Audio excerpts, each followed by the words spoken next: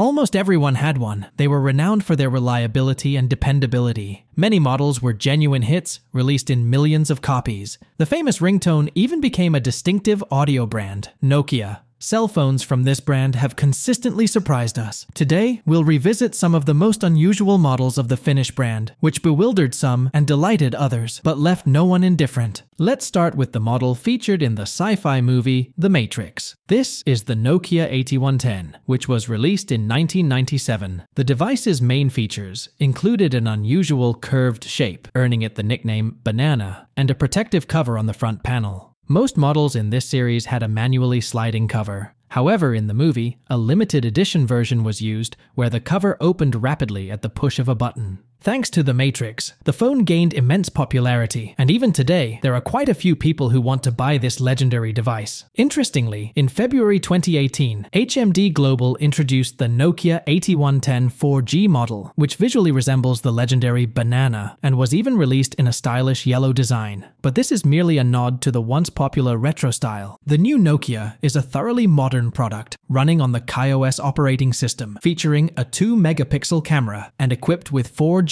Wi-Fi, Bluetooth, and GPS modules. Nokia 5510. This model, released in December 2001, was the first in the brand's history to feature a horizontal layout and a built-in MP3 player. Only 64 megabytes were allocated for song storage. Yet, music enthusiasts who were not too demanding were overjoyed. Additionally, the device's main feature was a full-fledged QWERTY keyboard, allowing for much faster typing. Considering that the monochrome display had a resolution of only 84 by 84 pixels, it's hard to believe today that using such a phone was comfortable. Nevertheless, for the early 21st century, it was a true breakthrough. Next on our list is the Nokia 3650, which entered the market in 2003 and became the forerunner of an entire series of devices. This phone, or rather smartphone, operated on the Symbian operating system. It featured a 0.3 megapixel camera on the back panel, and file transfer capabilities included both a Bluetooth module and an infrared port. It's worth noting that this Nokia was targeted towards the youth market. The device attracted customers with its vibrant body colors and interchangeable panels, and most importantly, its unconventional key arrangement. It was somewhat reminiscent of the dial layout on retro rotary telephones, which were once commonplace in many homes. However, there was a twist. In the Nokia 3650, all the numbers were positioned from left to right in a counterclockwise order. Consequently, even fans of rotary phones found it challenging to adapt to the keypad of this new mobile phone. In summary, not all Nokia enthusiasts were fond of this design. As a response, the Finnish company soon launched the Nokia 3660 model with a traditional keyboard layout. The youth-oriented Nokia 3650, however, went down in the brand's history as an exceptionally original and affordable device in its price range, but notably inconvenient to use. Nokia 6800. This model, released in 2003, was designed for those who frequently communicated via SMS. Its standout feature was a fold-out QWERTY keyboard, which significantly expedited and simplified typing. Following this model's design, the Finnish company introduced several variations. These differed from their predecessor with improved screen resolution, Bluetooth support, and the inclusion of a rear camera. The flagship of the series was the Nokia E70 model, released in May 2006. This device was marketed as a high-end phone and priced at about $500. It boasted 64 megabytes of internal memory, Bluetooth, 3G, Wi-Fi, a 2-megapixel camera, and the capability for voice calls. The list continues with the Nokia 3300, which piqued interest with its exotic appearance. It was likely designed for the youth market, drawing attention with its multicolored interchangeable panels.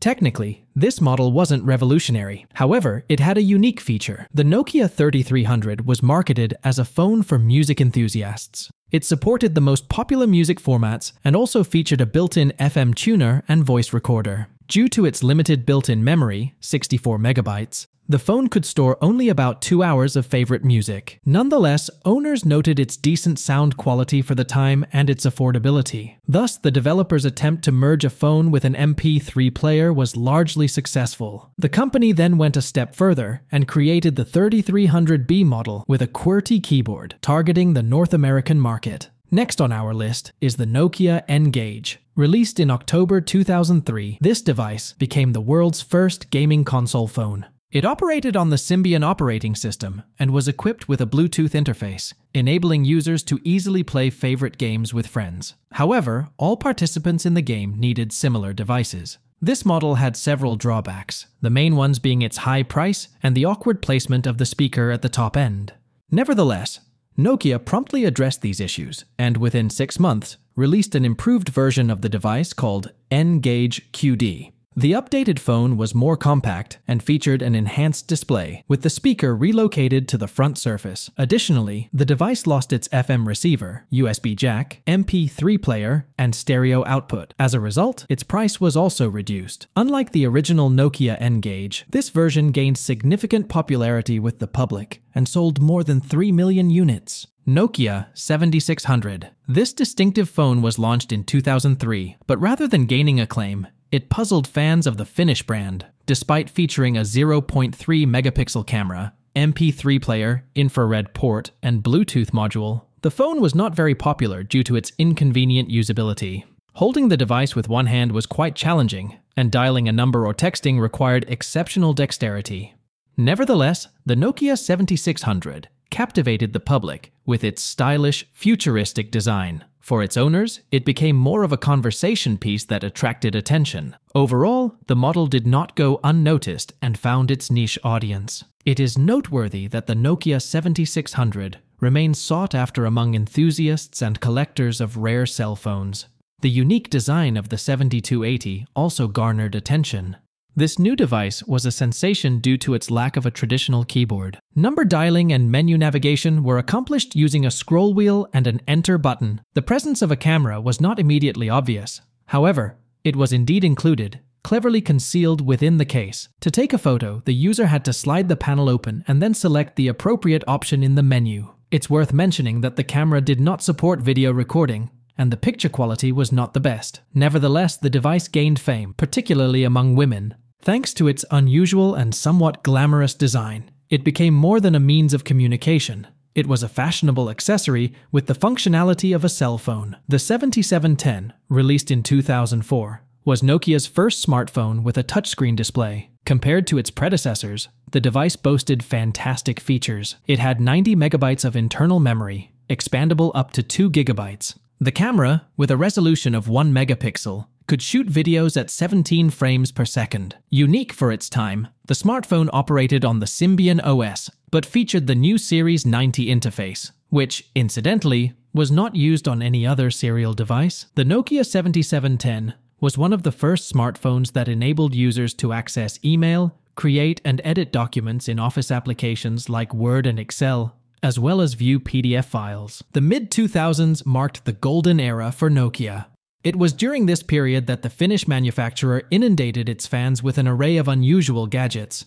In 2005, the N series was launched, featuring several iconic models. One such model was the N90, a clamshell phone with 2 screens and a swivel design. It was marketed as a camera phone and became the world's first smartphone with glass optics. Utilizing Carl Zeiss lenses, its 2-megapixel camera with an LED flash could capture impressive photos for its time, including macro shots. To activate the camera, a few simple movements were required, rotating the screen by 270 degrees and transforming the clamshell into a traditional video camera. Just a year later, Nokia introduced the N93, a stylish smartphone with an improved 3.2 megapixel camera, also featuring Carl Zeiss optics. The screen of this device could be opened not only in the traditional clamshell manner, but also horizontally, making it very convenient for watching videos. The phone recorded videos at a decent quality for that time in MP4 format, with a resolution of 640 by 480 pixels,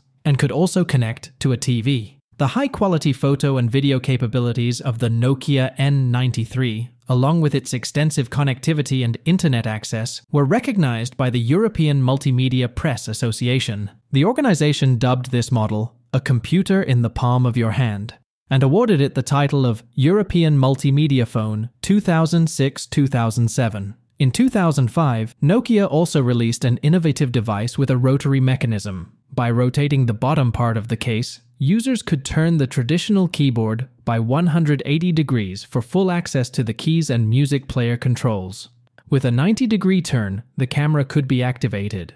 Depending on the position of the rotating unit, it was easy to take both regular photos and selfies. The Model 3250 featured a micro SD slot and supported up to 2 GB of memory, allowing users to store about 500 music songs. The Nokia 3250's loudspeaker, flexible equalizer settings, stereo sound expansion, and bass amplification deserved special attention. As a result, the Nokia 3250 appealed to not only enthusiasts of creative gadgets, but also to avid music lovers. True Nokia fans fondly recall the N91 model, which was one of the Finnish brand's best button smartphones. The Nokia N91 hit the market in 2006 and immediately earned the prestigious title of the most innovative product. This device became the world's first smartphone with a built-in 4 GB hard disk, and later versions featured an 8 GB hard disk drive. The phone was built with a substantial reserve of durability, had a stainless steel case, and weighed 160 grams.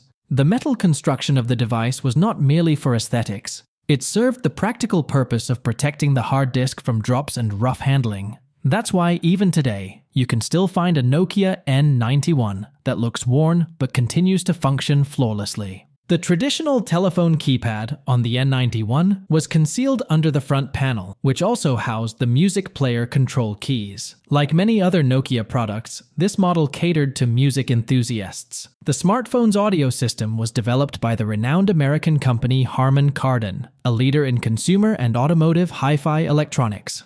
As a result, the Nokia N91 was known for its high sound quality, and is still considered one of the best cell phones in this respect. The selection of the most unusual Nokia phones concludes with the Nokia 7705 Twist, announced in 2009. This square device was specifically created for the American market, more precisely for the US cellular operator Verizon. The phone's standout feature was a rotating ring, which lit up during an incoming call or when receiving SMS messages. The device included a QWERTY keyboard, a 3-megapixel camera with autofocus and flash, and the back of the rotating panel had a mirror coating, allowing for beautiful selfies.